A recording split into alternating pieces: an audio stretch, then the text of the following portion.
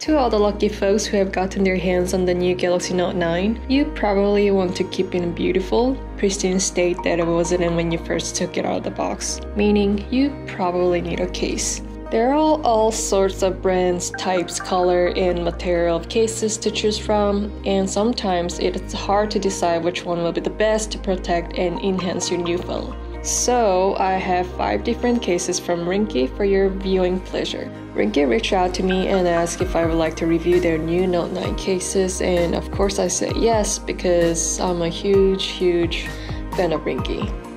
Let's start out with what seems to be Ringke's flagship, the Fusion. So the Fusion is your typical clear case. It's pretty durable for how simple it looks. The frame is flexible and the plastic bag is pretty hard. It's easy to just pop right in and pop right out. All 4 corners are reinforced for some added protection too. They recently came out with this really pretty blue color to match the blue Note 9. The S Pen cutout looks good and the buttons are easy to press and responsive. There isn't a guide for the fingerprint scanner on this one, which isn't a huge problem, but I know some people prefer one. Overall, a pretty standard clear case. Now let's step up the notch a bit. The Fusion just mega evolved into a Fusion X. This one is also a clear case, but look at the design on the back. They have these notches at the corner, which I guess makes the X shape. That looks super cool. At a closer look, you can see that the clear screen has this dot matrix pattern. The Fusion case has it too.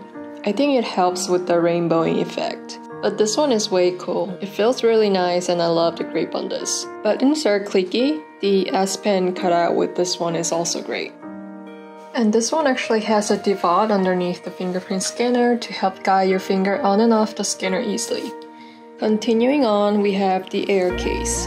Case itself is really soft and flexible. I don't think it's meant for drop protection. Like I said, you probably aren't getting this case if you drop your phone 5 times a day, but they do have the basic raised lip and it should prevent basic scratches and dings. Let's check the S Pen. It's good. Fingerprint scanner, easy to get to and finger just slides right off it. Button all works and they just have the satisfying click to them.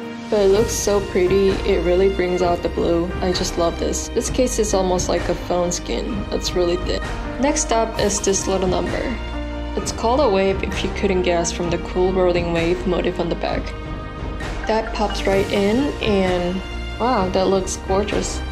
I don't know if you can tell on the camera, but there's an actual flowy design on the back. This one is the metallic chrome. There's a color difference between the top and bottom part. Top part is soft TPU and bottom part is the harder PC. S Pen accessibility checks out. Button receptivity also check. And it comes with the fingerprint scanner guide. It all checks out. You can tell if it's cause taking that thing off wasn't the easiest things in the world. Moving on to Onyx. It's kinda harder TPU case, definitely not as bendy as the Air was. It also has a different feel to it, like much sturdier. They have this metal pattern on the back and the little details on the top and bottom. This one looks and also feels really tough. I could ask this case to watch over my expensive Galaxy Note 9 and feel like it's in the good hands. Our final S Pen, check, excellent. Fingerprint scanner, marvelous. Button responsiveness, check. And that's all the Ringke cases I have with me today for the Galaxy Note 9. Thanks for joining me on my 3-day Samsung journey. Tune in next time. Bye!